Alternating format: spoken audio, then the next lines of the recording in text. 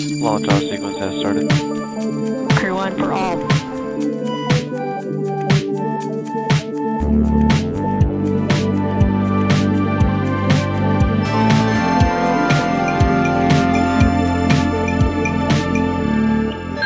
Hi, Ed. Hi, Jessica. I'm Jessica Fox. I am a film sector specialist for XpoNorth Digital.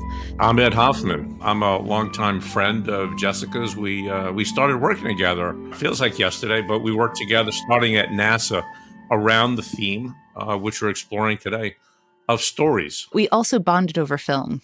But every once in a while I wonder, man, maybe I should have gone into movies. I love the fact that they're really an inspiration. They're a fuel for our own personal launches of wherever we're going. I think that movies are the art form of our century. Our ancestors would go in and they would look at artwork, or they would read books and things, and that's what they would get. But movies over the last 100 years, as we come together, as people, in terms of dreams, possibilities, understanding things, we get emotional around these things called movies. That's the affinity of everything, I think, that brings together the Fourth Wall podcast. XpoNorth's funding it. It's an incredible program where we're sending people to the moon. It's a very comfortable shuttle that they've sent us. We want to thank XpoNorth for their generosity. Enough room for 3 movies and a snack. No, that makes sense because weight is a major enemy of launches. They limit things. So they limit entertainment. And most practically 3 DVDs would fit kind of the weight that we have available. Plus, the DVDs have special features. You need films, you need stories, you need something that connects you with Mother Earth. So with this godlike power, who have we chosen to put on the moon? The great Larry Prusak. To me, you want to start with a place that's going to have a philosophy of people, of the ability to learn, adapt, and appreciation of the importance of knowledge. How do you identify it? How do you find it? And how do you help it disseminate and spread? And who better than the man who's been doing this throughout his life, Larry Prusak. He did that at IBM, at Ernst & Young, with McKinsey, at NASA, large part of the work we did together, at Babson, at Columbia. This is the expert's expert around knowledge and learning, and certainly one of the people who would be perfect for being our executive director for Moon Knowledge and how we survive and flourish. Plus, he's a kid from Brooklyn, so you can never have enough Brooklyn in the spacecraft, as they say. Hey, Larry. Hi, Ed. This is such a joy. How would you describe what you do? Just another schmuck from Brooklyn. Ed would probably say the same thing. Yeah. That's right. I did realize I am in a Brooklyn sandwich here. Am I the only Boston Red Sox fan? No, I'm a Boston Red Sox fan. Are you? Yeah. Well, I've lived here more than half my life now. Larry, I know why we're sending you to the moon. If the moon is going to become a stage for future missions, to have a center of knowledge there. Otherwise, what are we taking with us other than extra fuel? So actually to establish a center for knowledge on the moon so that we have something to export and bring with us and keep us sane on our missions, I think is not such a bad thing. One of the questions, Larry, you always asked in the classes or when you're working with groups is, if we valued knowledge as much as we value money, what would society look like? And so going to the moon would give us the chance to find that out. Now we're about to send you to the moon, and I don't know if it's a very smart mission, but you picked some pretty phenomenal movies, and I was just curious if we could dive into your first. Shackleton, because he was in an incredibly unpleasant environment. Do you feel fear when you embark on an adventure such as this? Yes, Your Majesty. What's going on? The ice is shifting. Got a grip on us. Shall I give the order to abandon? If we don't have news very soon, it means that they're in trouble, doesn't it? I'm afraid it does. I mean, his ship was caught in the ice. They had no food. They just had dogs and sleds. The weather was what you'd imagine in the South Pole to be. And if I was on the moon, I suppose it'd be a very inspirational thing to see what he did, how he managed to get him and all his men out of there and safely back to England. And some from Scotland, actually, and Ireland. It's a wonderful film to teach you. It's easier to show a movie to demonstrate wisdom, practical wisdom, than to just say the words. I mean, the words work, but, they're translated and things like that. But a film really shows that much more effectively. Is there a particular moment that stands out for you in that film? There's two of them. One is he always ate last. They had very little food. They had to eat the dogs, they had to say. They had to find seals. He would eat last. And if there was very little food left, he'd eat it. There was a point in the movie where someone lost their fur, their fur-lined coat, the coats they were wearing, and he gave his coat up. He was a very, very selfless man to keep his team together. If a leader is selfless, they put themselves behind the actual people doing things. The Greeks, the classical Greeks, they had 7 different words for knowledge and wisdom. And one of them was a word called phronesis, which is practical wisdom, the knowledge you use in your day-to-day life, not aesthetic wisdom, not spiritual wisdom, not mathematical wisdom, but the wisdom you use in everyday life. That movie really demonstrates that.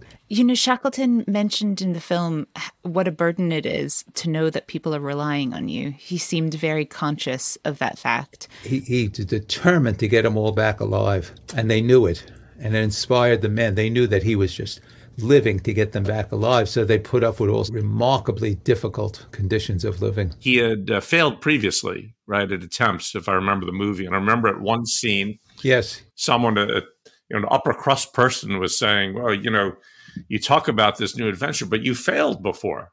And he said something along the lines, I don't worry about this notion of failure. He says, this is something we're contributing to. And if we fail again to go to the North Pole, I remember him saying, there are other people like, Captain Scott or Asmundsen or others who are doing this, and maybe they'll get there. And I thought that's such a beautiful message, I think, that's in common of explorers and people who learn and people who take risks. You yourself don't have to have the ultimate success. If you're really into it for the larger purpose, then you get a joy out of contributing to others' success. There isn't a jealousy of I got to get there first, because then you fall, then it doesn't happen. And that totally rechanges the notion of failure.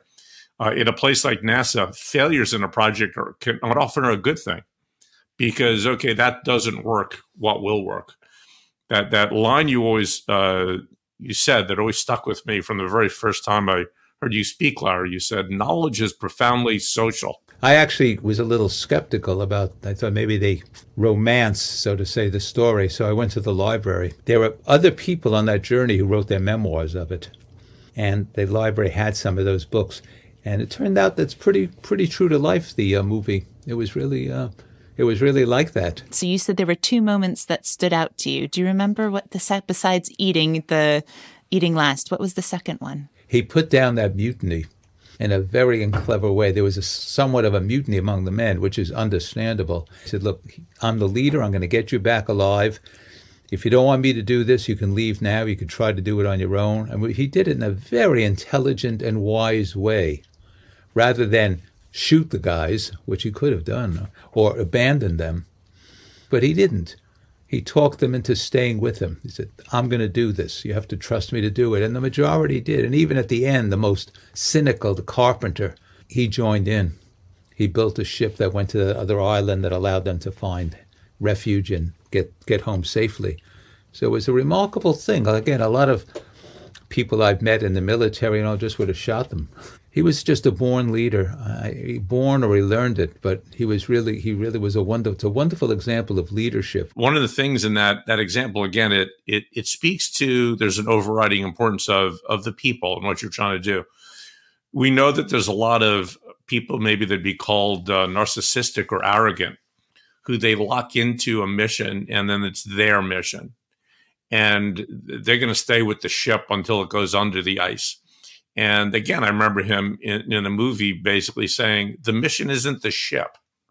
The ship is what we're trying to do. And part of it is that we get back safely. You're not into your own narrative to the point where you don't care about or see anything else. And so he's constantly adjusting. He's constantly adapting.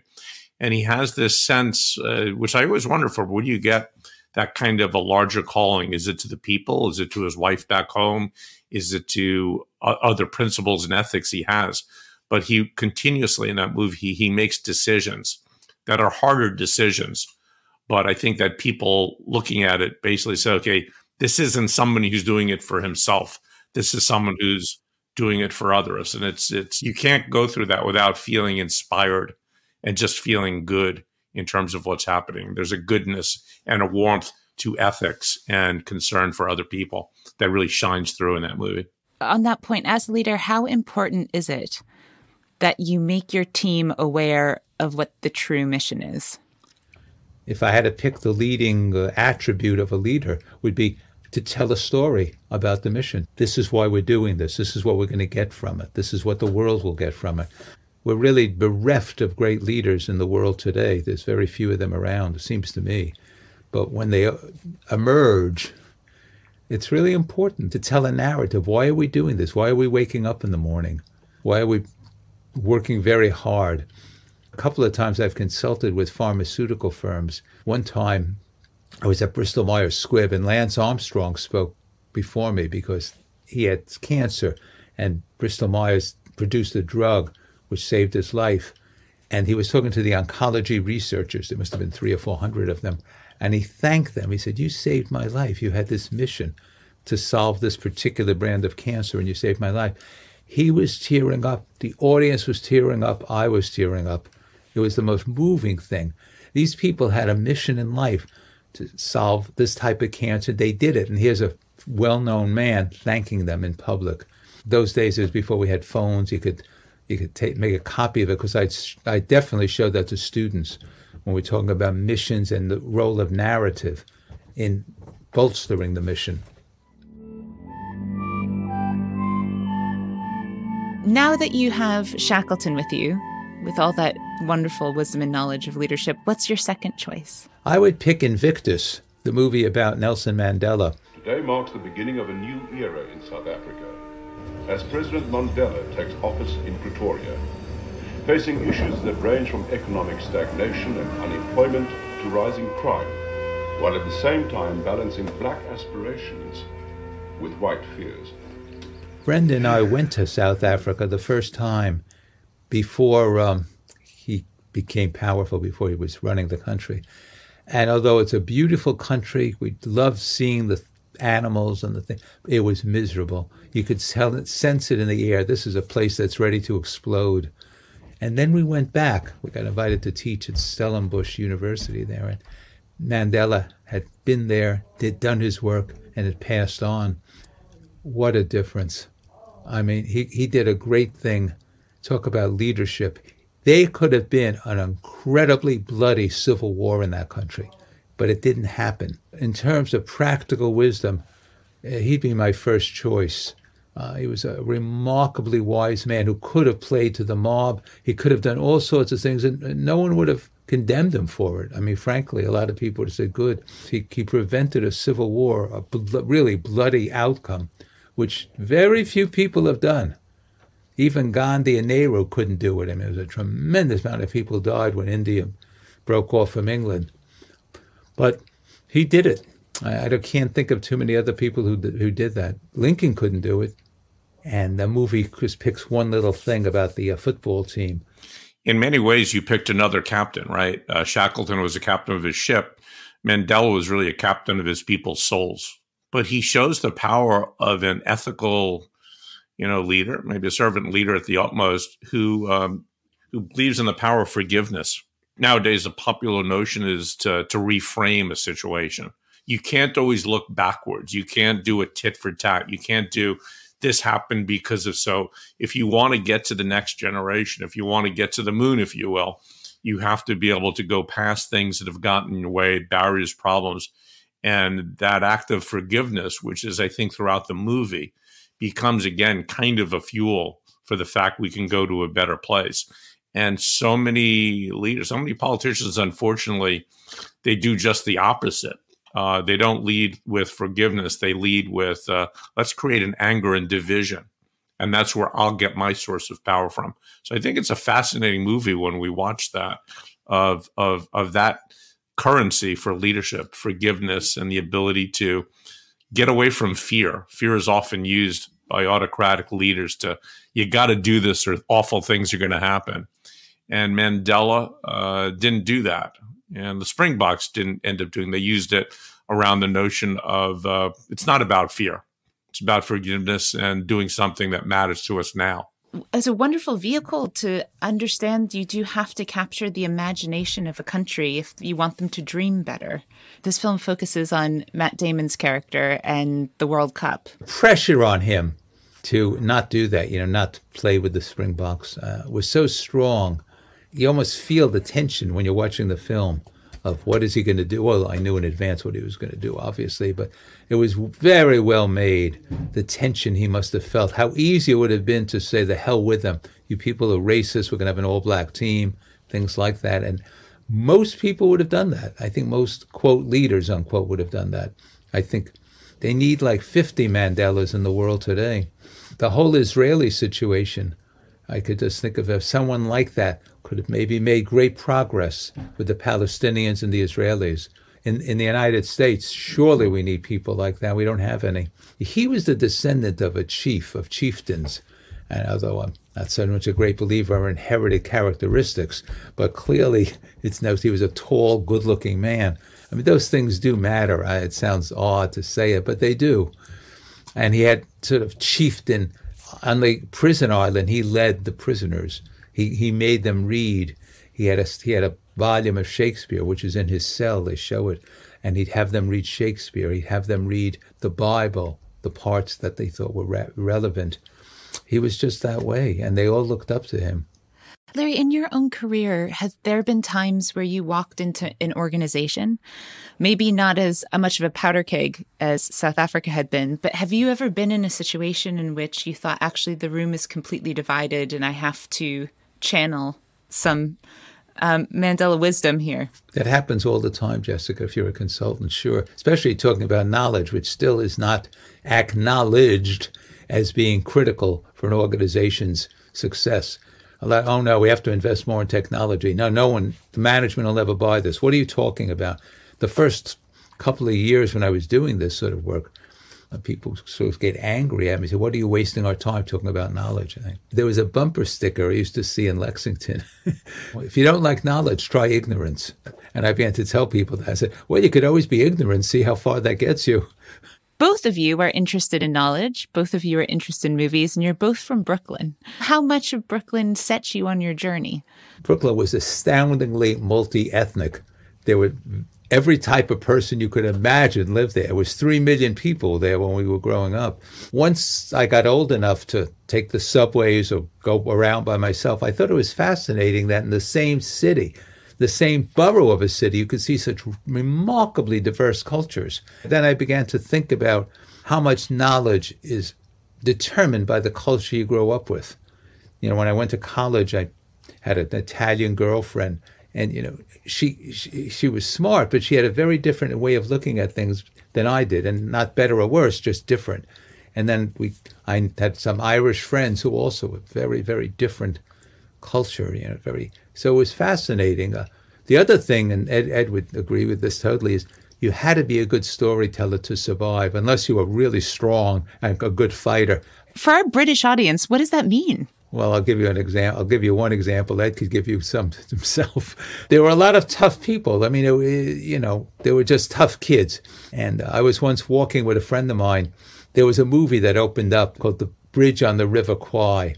And we heard about this, and we were dying to see it. We were 12 or 13 years old, 14, whatever, and we were dying. So we saved up enough money, $1, to go see the movie. And to get to the movie house without taking the train, because we wanted to save our money to buy popcorn, we walked through a tough neighborhood. There were neighbors that were tough.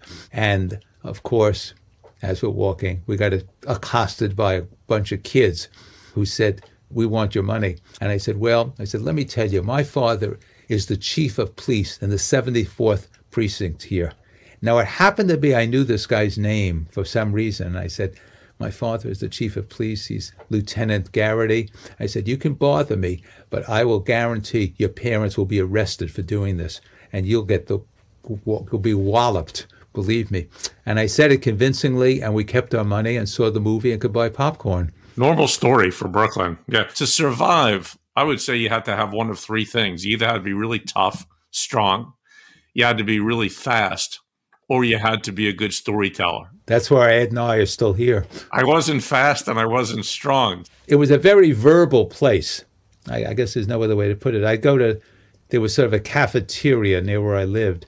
And friends and I would sometimes go there for a cup of coffee. And the old men, they'd tell us stories about the mob, the mafia, criminals they knew, things like that. And we were entranced by these stories. Who knows if they were true or not, but we were entranced by the stories. And you didn't know exactly which one was being used to get to something in a certain way or which one was true or anything like that. I remember asking a girl out in junior high school, and it was the best turn down I ever had.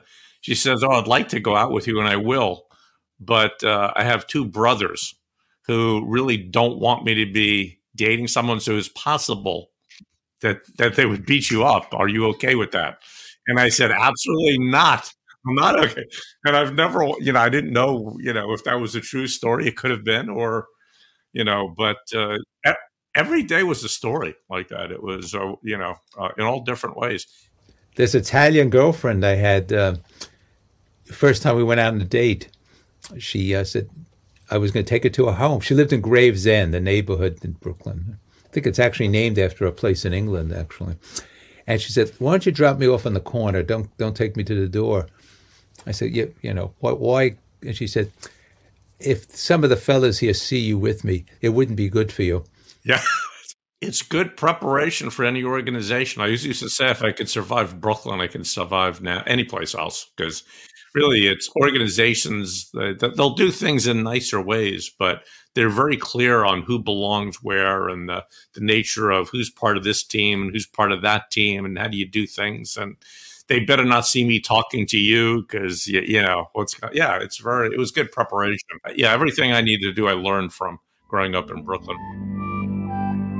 The launch is going to happen soon. If it's not in Brooklyn, what is the next film? Well, I picked the Steven Spielberg's movie about Lincoln. I can't accomplish a goddamn thing of any human meaning or worth until we cure ourselves of slavery and end this pestilential war.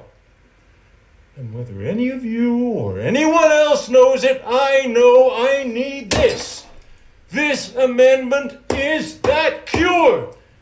We're stepped out upon the world stage now, with the fate of human dignity in our hands. Aristotle wrote about the qualities of practical wisdom, and one of them was epistemic humility. Having humility, I don't know everything. I'm open to learning new things. So here's Lincoln listening to people who were his rivals, who were political rivals and all. He listened to them and he put them together. Having epistemic humility, listening to other points of view, really made Lincoln the leader he was. I mean, I think he was also had great qualities of a leader, but he was made fun of. A lot of people didn't like him. He was odd looking, tall, and they called him, instead of Abe, they called him Ape. But having that epistemic humility, he listened to people. He read everything. He talked to people. He was just a genuinely good man and a wise man. I think we haven't had many presidents in the United States who were wise, but he was certainly at the top of the list, the very top of the list, I would say. We don't get to spend that much time with Lincoln in books or pictures, so it was quite amazing to see him in 360 degrees.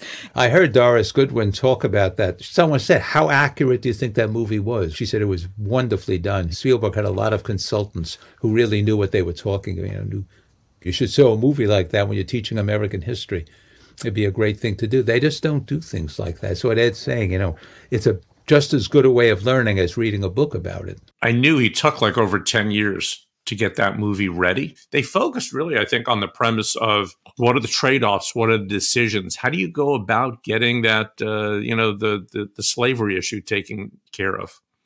And some people, I think, even criticized, it just focused on them. But I think that was the power of that for leadership. For anything you do, how do you prioritize? How do you focus in on what is most important?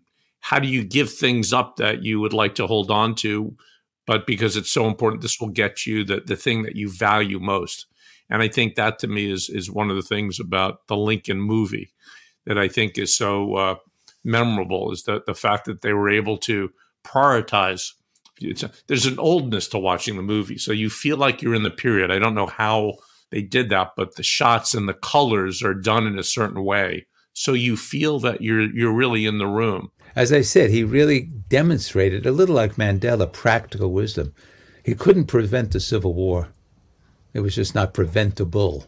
But it's a wonderful portrayal of practical wisdom in action. Again, if they made a movie about Franklin Roosevelt, a good movie, I mean, they made a few, but they weren't that good, it would have been very similar. There's very few leaders who can listen to different points of view, can act on them, can make decisions based in their head on what would work best for the general good, you might say. It doesn't happen too often. Ideology takes over. It's a case study also you can use in terms of popular term now, stakeholder analysis. How do you deal with all the different stakeholders, even how he put together his cabinet, right? Team of rivals, the use of innovation. When do you adapt? When do you change? And Lincoln supposedly was a great storyteller. He can convert people just on the power of his stories and all that. Thanks for bringing that up, Ed. I should have said that. You're absolutely right. He loved telling tall tales. I think it is interesting and very apt that we end with a hero who's a storyteller, because essentially Lincoln, that's how he won hearts and minds. The debates he had with Douglas, I mean, he really, they didn't even have notes. They could talk for 3 hours debating. It was a skill that was so important because there was no alternatives then. Now you get stumble bums who can barely talk, but I mean, he remarkable. And the speeches he gave, I mean, I don't have to go into this, the great speeches he gave at Gettysburg. And he also read and memorized, to a large extent, Shakespeare. He constantly was reading Shakespeare and memorized a lot of it. So he learned about rhetoric, learned about using language, which I think is absolutely essential. I mean, Shackleton probably didn't have those virtues, but Mandela did and Lincoln did. Daniel Day-Lewis apparently practiced the accent over and over again to speak like Lincoln. Let's say we're giving you kind of a massive projector to watch these things on with your snack, which we will find out about in a second. But you're getting a real snapshot of American history that feels real and authentic and deep. And America is such a new country. It's part of its roots. So actually hearing those actors speak in early American accents was quite exciting and quite fun. And you picked one of the great actors of our time. I mean, that was a wonderful choice. It's hard to know who else could have done that well. There was a scene that I remember that I always go back to. And in some ways, I thought it was not essential to the movie, but maybe it is on a soulful level. And it's where you see slaves that are walking by. I guess they're emancipated slaves. And one goes up to Lincoln to thank him. And I just thought the beauty of that is that I'm a real big believer that gratitude is really important, to take the time to say thank you. But also it's a moment between two people from completely different backgrounds. And there's, to me, this acknowledgement of a common humanity. There's a common appreciation, and there's a resilience and a reliance on each other that I thought at that moment, when I look at movies, I start directing it in my head. And so there's a part of me that says, well, that wasn't essential, but it was, because it's the one I always go back to. And I think it's that we're all in it together, that we should be taking care of each other, and we should be grateful for the opportunity to support and take care of each other. So I always go back to that moment. What snack would you take, and what book would you take with you on this journey? I was torn on the books between two books, the essays of Montaigne and the complete works of Shakespeare. Montaigne's essays are wonderful for who am I? They're wonderful books if you're going to be alone and trying to think, what do I know? How do I know it? So I would take that Shakespeare piece because you'd never run out of reading it. You could read all plays and then start all over again. The language, the themes. Shakespeare, by the way, read Montaigne, and he took quite a bit out of Montaigne. It was translated into English in 1592 or something, and he had a copy of it. And Shakespeare it's like water in the ocean. It's just always there. I would take those two books if I got allowed to take two books. What snacks would I take? Potato knishes. I would take a big batch of potato knishes. They fill you up. They make you feel good. They remind me of home. They remind me of family. They taste good. There's nothing wrong I could say about them. I would try to get a whole bunch of them and roast them over a fire, keep them warm. In my weird mind, I've started thinking about Brooklyn movies since you planted that. But do you remember the one with, I think it was Cary Grant, the Arsenic and Old Lake? Oh, yes, that's right. That does take place in Brooklyn. Yeah, and it looks kind of like Brooklyn. You guys really know your movies, man. I'm really impressed. But the two others that I would throw in there that are Brooklyn, Goodfellas. We knew guys like that. You're right. I should have thought of that. You're absolutely right. People who spoke that way. And the Spike Lee movie, Do the Right Thing. Do the Right Thing. And I think he also made a movie called Crooklyn. Yes. Which is a fairly good title for a movie. And very true, because it shows you there's a tension. There's a line that you would walk in growing up in Brooklyn. And, one of the things I learned is you have to treat people well, because there's always someone who, if you don't treat them right, it'll Goodfellas type situations. What do you think you're laughing at? Who you looking at? Right, exactly. Larry, we're just so grateful and thankful that you're able to join us. Ed and I are so happy to have you. Well, thanks for having me. Thank you. I enjoyed this very much. It was the best hour I spent. Go for launch. T-minus 30 seconds. Roger, go. Good luck with the mission, guys. T-minus 15 seconds. Thanks for sending me to the moon. I feel the ignition. We're starting to shake a little bit. And when you eat your knish, you can say it's a small bite for man and a large bite for mankind. Stage 1 propulsion is nominal. Oh, we're moving. We're going places. Power and telemetry nominal. Bye, Larry. Bon voyage. See you on the moon. Vehicle supersonic. Bring the conditions. Save some food for us. Oh, yeah. You're not kidding. Fourth Wall was presented by Jessica Fox and Ed Hoffman, and they were joined by special guest Larry Prusak. It was produced, edited and sound designed by me, Ben Please, for XpoNorth Digital.